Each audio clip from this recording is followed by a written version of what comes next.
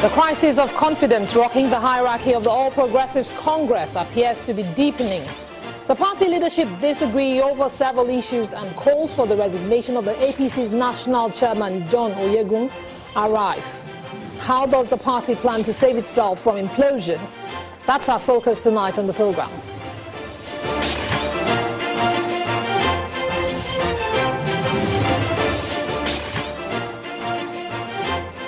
Many thanks for joining in, everyone. This is Politics Today, live on Channels Television.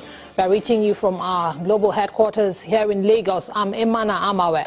And tonight we look at the rumblings going on within the ranks of the ruling All Progressives Congress. Just yesterday, the party's acting National Publicity Secretary, Timi, announced that he would not rest on his oars until the party's national chairman, Chief John Oyegun, steps down from that position. But before we delve into the issue for the day, let me remind you not to be left out of the conversation. Do remember that we are live right now on Facebook. Watch, comment, and be part of the show. Thanks for staying with us, everyone. Well, let's begin tonight with the Edo State Elections Petitions Tribunal sitting in Benin. The tribunal has granted the People's Democratic Party, the PDP, and the Young Democratic Party, the YDP, leave to serve their petitions by substituted service on the All Progressives Congress.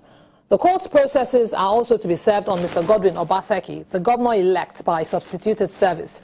The PDP and its governorship candidate, Osage Ize-Iyamo, and the Young Democratic Party and its candidate in the governorship election, Nuruddin Iwamfero, are challenging the outcome of the September the 28th Edo governorship election. The petitioners, in their separate petitions, named the Independent National Electoral Commission, the All Progressives Congress, and Mr. Obaseki as first, second, and third respondents, respectively. Justice A. Badamasi is the chairman of the three-member tribunal, with Justices A. Ade Shodun and Kadi Adamu Usman as members. Determined to have the stolen mandate returned and Pastor Zemu sworn in as governor. It may take time. It may take 6 months, 7 months, but the truth is the mandate will be returned, and the Edo people will get the governor they voted for. All the processes, because we believe that we can defend our case. And therefore, I still don't believe that the reason for the closure of the secretariat is as a result of attempt to evade service. And now, ahead of the Ondo State governorship elections next month, the two factions of the People's Democratic Party continue to mount pressure on the Independent National Electoral Commission to recognize their candidates. The faction of the embattled national chairman of the PDP, Senator Ali Modu Sharif, and that of the party's caretaker committee chairman, Senator Ahmed Makafi, insist that their candidates must be recognized, even though the electoral laws only make provision for one candidate per political party. Meanwhile, the Independent National Electoral Commission has described the situation as unfortunate and dangerous for democracy. Well, we are following the developments on the Ondo governorship election slated for November the 26th and 2016, and we will keep you posted as events unfold ahead of D-Day.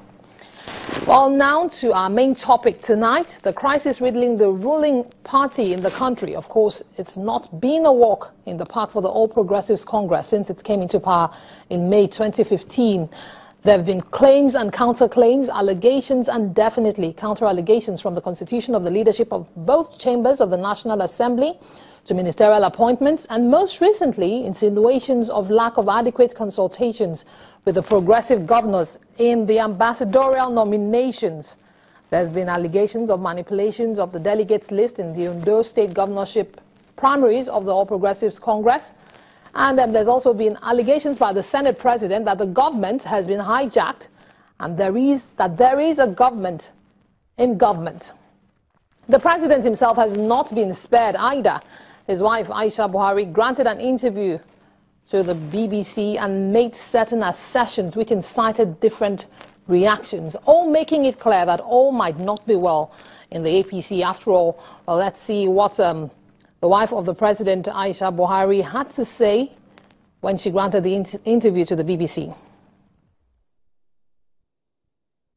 Complaints upon complaints. things, I decided to tell him. But all the same, a lot of people have been coming on their own and also collectively to tell him that things are not going the way it should.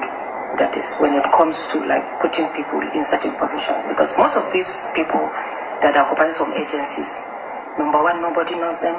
Number two, they don't know our manifesto, our party manifesto. They don't know what we campaign for. They were not part of us completely.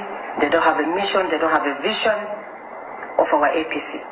I have my own right, to say how I feel about something.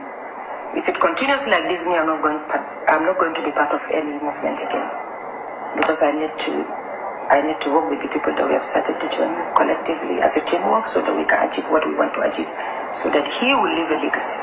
Have you told your husband all this? Yeah, he knows. He knows. The voice of the wife of the president, Aisha Buhari. Well, Mr. President also reacted to what his wife had to say. Let's take a listen.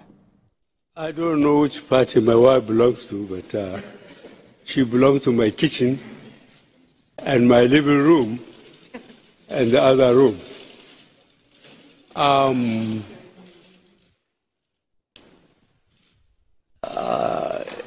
It's not easy to do away with your opposition or people who have not followed you along your campaign trail. I hope my wife will remember that I was in the field for 12 years.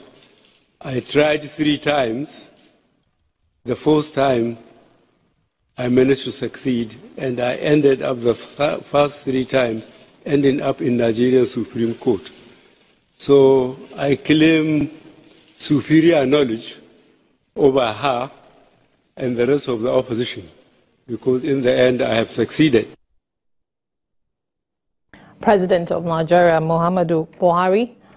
The list is endless. It can go on and on. The party has been saddled with varying degrees of disagreement on key issues. And though the party has before now maintained that all is well in its household, the factions have been glaring and things appear to have finally come to a head.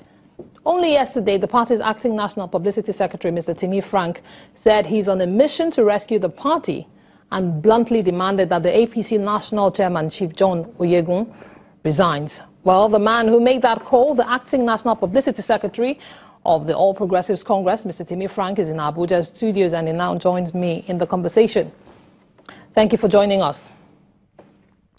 It's been under wraps for some time now, but it seems to be out in the open. What exactly is the problem with the All Progressives Congress?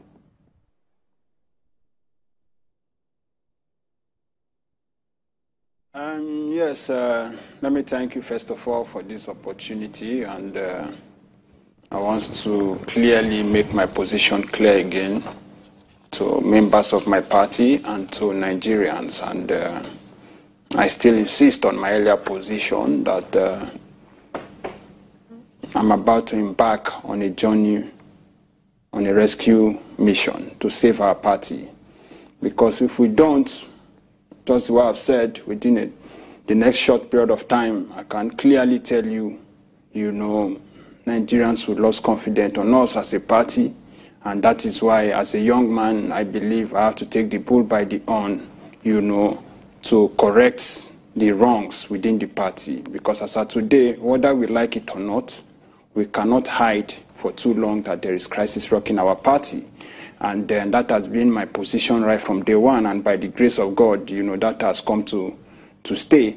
And I believe the only way we can achieve, peace in this party, and the only way we can achieve victory, we need a national chairman that can unite every one of us, that can unite the crisis rocking the party. Virtually as of today in all the states, there is party, and it's not going to be an easy battle, for me. And I can assure you at the end of the day, I'm going to achieve this victory. And I'm putting everything in place to make sure, the national chairman has to resign, whether he likes it or not, because he has not been able to, handle the affairs of this party very well. And this is my position, right now. And that is why I said I'm going to write a letter to the president, to seek an audience to enable me to go and brief him as the president and the leader of our party, the current, state of the party. And I'm not just going to end there. I'm going to also write the vice president. I'm also going to write, the former vice president, Atiku Abubakar. I'm going to also write the Senate president. I'm also going to write Bola Ahmed Tinubu, the national leader of the party. I'm also going to write the Speaker of House of Representatives, to enable me. And at the same time, the old, national chairman that made this change to work, like the national chairman of the then ACN, BC Akande. I'm also going to notify him.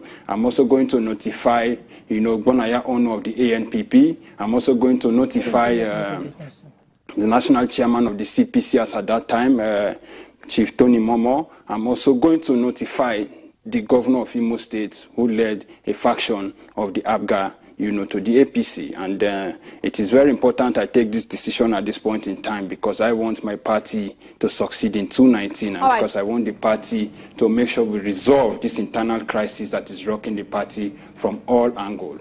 Okay, just a moment, Mr. Frank. We'll take a moment now, and when we return, we'll continue the conversation, and you throw light on the rescue mission you are actually embarking on. Please stay with us.